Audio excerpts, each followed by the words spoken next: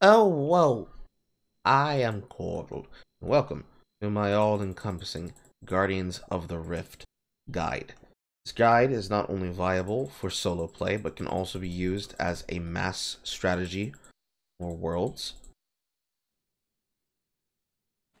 No matter your setup and your start, your setup will be able to use this strategy with or without chisel to be able to maintain a high rate of rune generation as well as experience as well as point generation. Since this point generation technique is going to utilize mass imbue along with combination rune strats through items and through necklaces, although this one has only got 4 charges left. The strategy will work the same and start the same on every single game, and will then change strategy based on whether or not you have a higher rune crafting level, whether you have a number of pouches of which either your maximum or colossal, on whether you have unlocked the Abyssal Needle from your rewards, and whether or not you will be making use of spellbook swaps for the use of combination rune creation.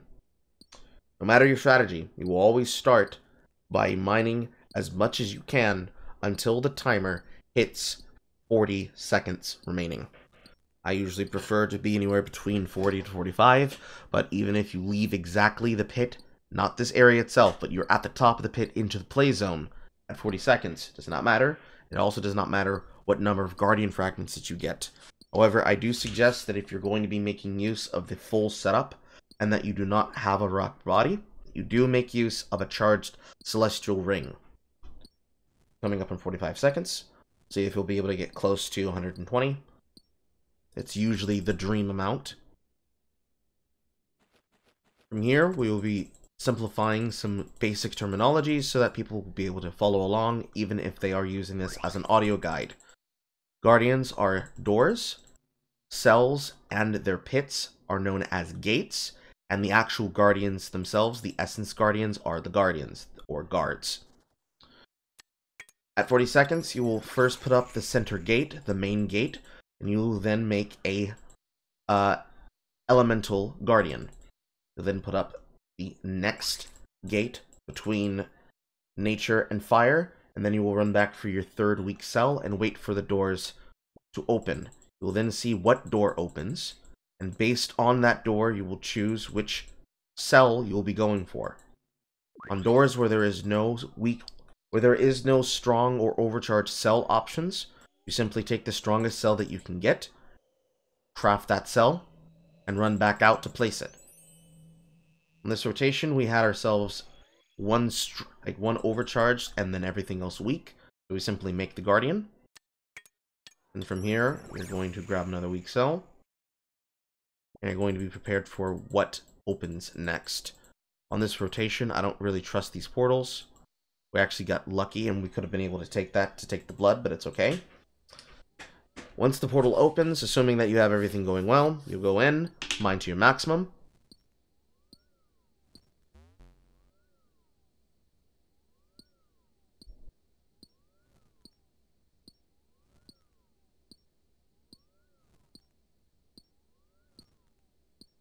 Through this time period, you might notice that your first weak cell guardian has died. Don't worry, that's normal.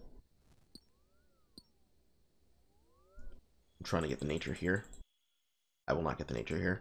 That's unfortunate. That's okay. Mine out to your maximum. Wait until you get your next door rotation. You can choose to either dump your maximum here now, which I will do, or hold your maximum. We also got lucky. We got ourselves a portal talisman for this. You will then put up another guard. Then you will craft at least a single normal inventory of essence.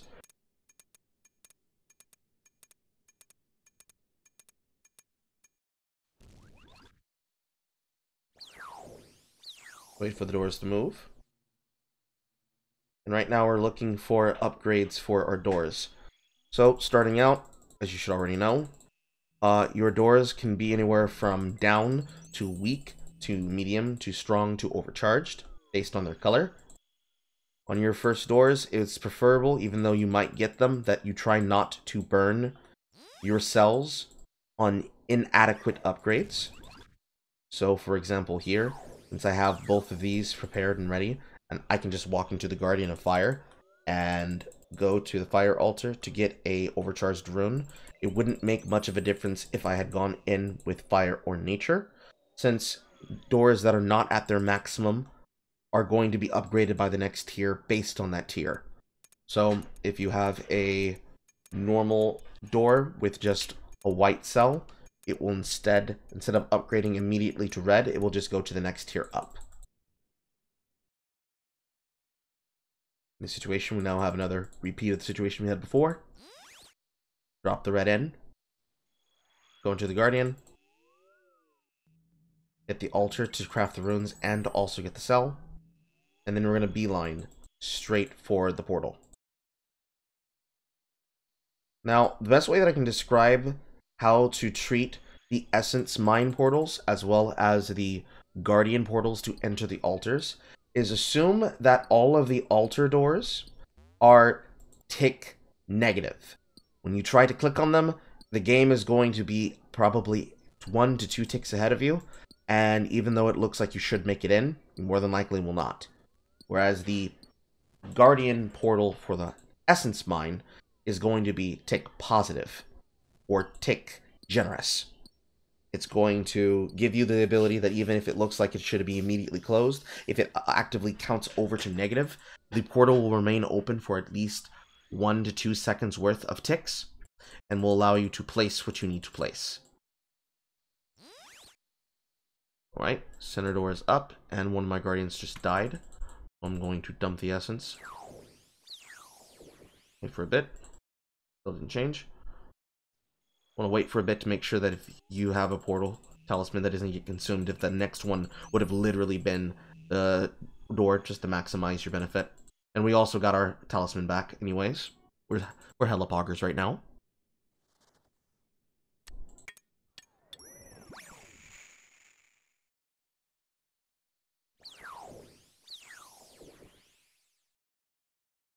And go right back in, use this next one. Dump the maximum.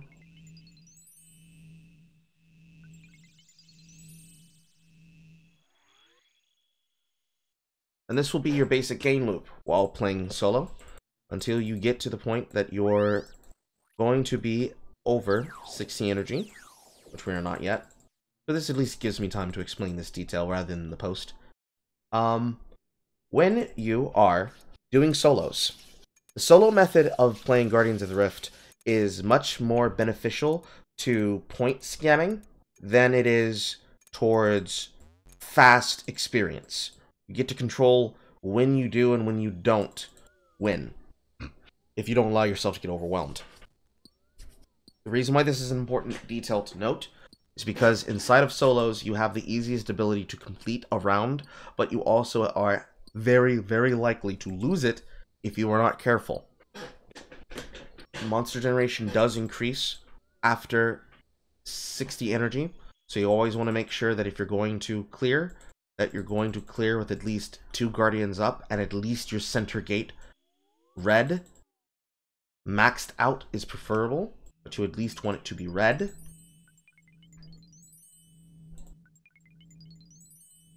And you also want to do it with a cell in your inventory when you do so.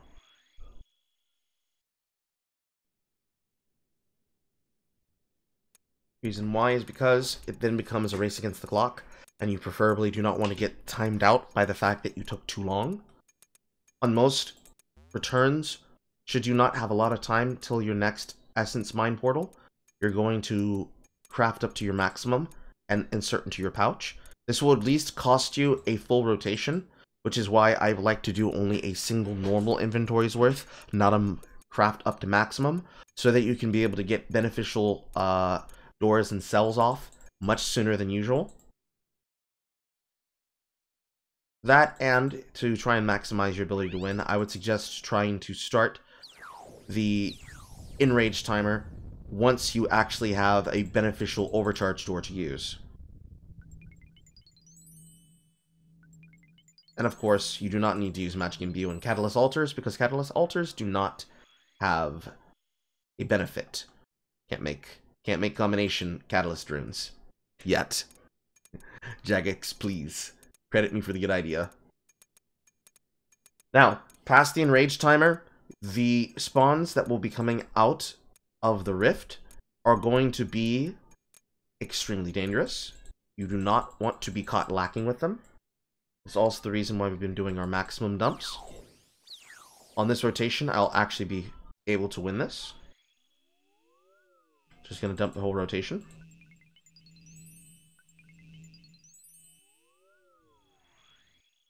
But since I have already won, since I have the clearing inventory here, I'm going to go in here and get up my maximum since I just ran out of fragments to craft with.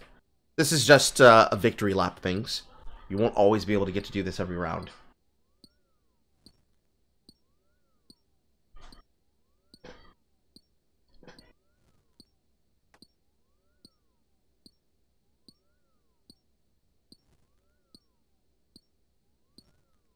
Trying to look for a particular altar that I want to go to. Daddy needs bursting runes.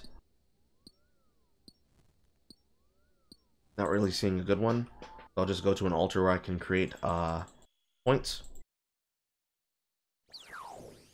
Now that the round is complete, he will then start going through his normal timer. We're going to wait a few seconds, because when a round ends, it will take all of the normal things out of your inventory that it takes out of your inventory.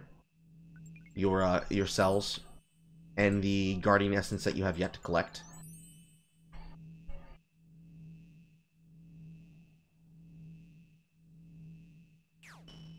And then of course you have the 30-second grace period upon which to use all the rest of your runes. I like to do this to make sure that I can get off the essence for the cells, but the guardian stone is just wasted.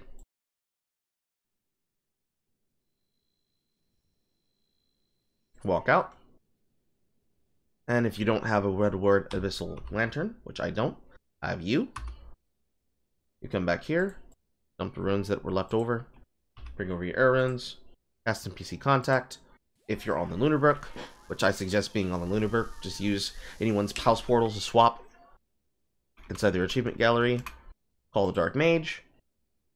Put your air runes back after fixing your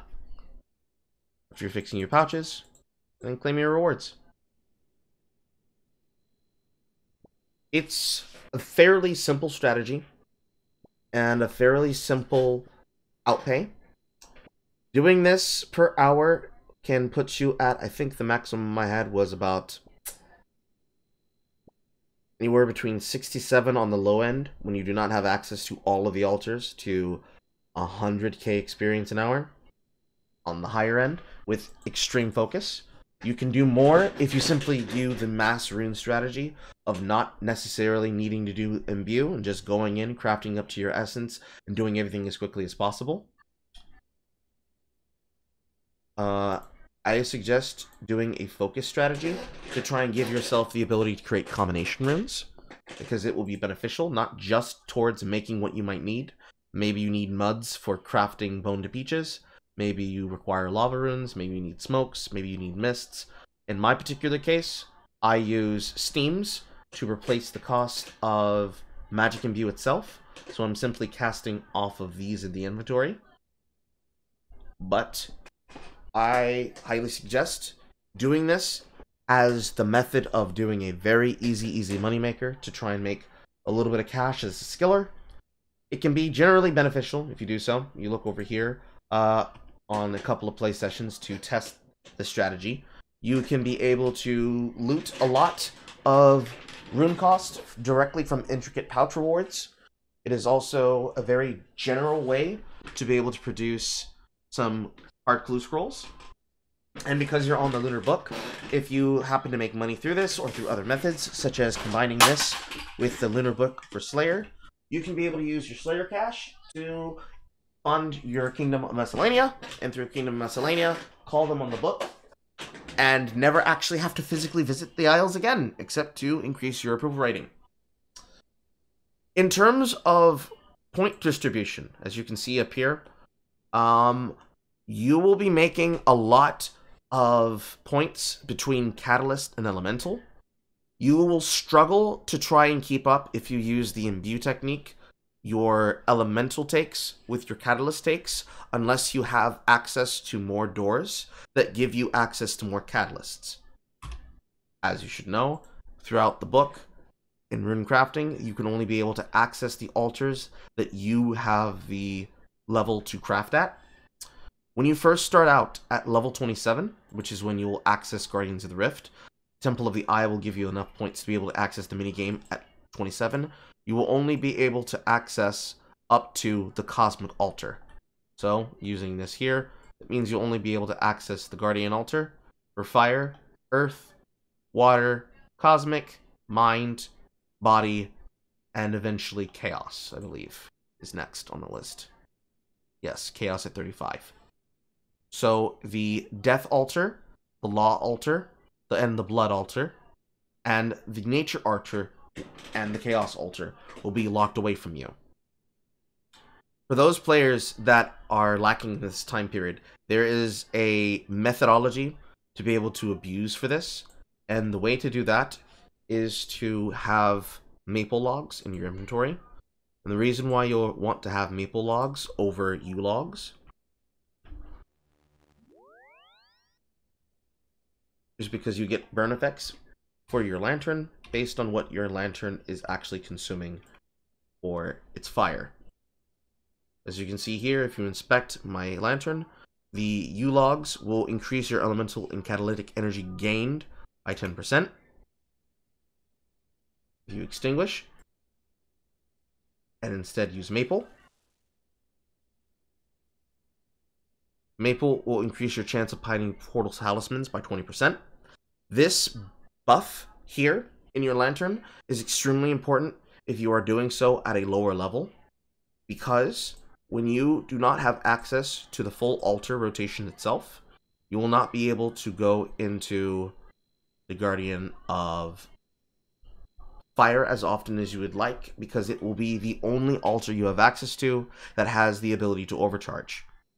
The Fire Altar, the Blood Altar, and the Death Altar are the only overcharge altars in here. Next up for strong being Law and Nature, and Chaos and Cosmic being mediums.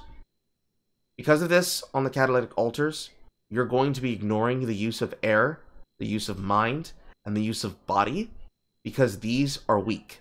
You do not want weak cells for production and use. The only use they have is in the beginning of the game, the exact beginning of the game, and no time after, unless you are in the enrage phase after 60%, at which point it does not matter what altar you're using. You want to simply complete the round so you can cash in your points, and you can also be able to upkeep and stay ahead of the damage that the minions will be doing to your gates and to the Guardian.